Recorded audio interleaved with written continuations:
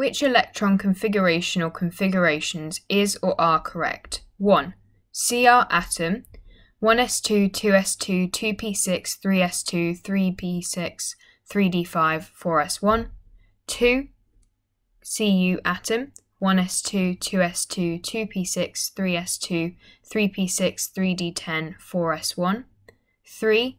Fe2 plus ion, 1s2, 2s2, 2p6, 3s2, 3p6, 3d5, 4s1. A. 1, 2 and 3, B. Only 1 and 2, C. Only 2 and 3, or D. Only 1.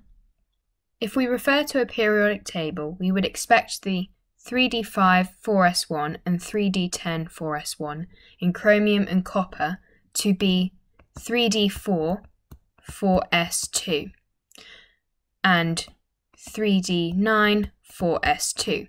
However, a 3d or d orbital is a lot more stable, fully filled or partially or half-filled. With a half-filled 4s subshell, it's a lot more stable to have the arrangement we've been given in the question, as opposed to the arrangement you would maybe expect on the periodic table. Therefore, 1 and 2 are correct. If we draw an Fe atom or an iron atom to begin with, this would be 1s2, 2s2, 2p6, 3s2, 3p6, 3d6, 4s2. Now, the 4s2 electrons are added first, but they're also removed first.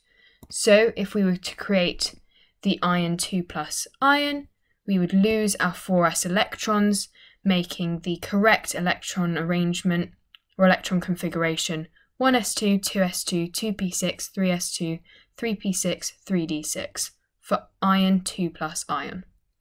Therefore, 3 is not correct, and our answer is only 1 and 2, which is B. So to get the mark for this question, we need to write B in the answer box provided.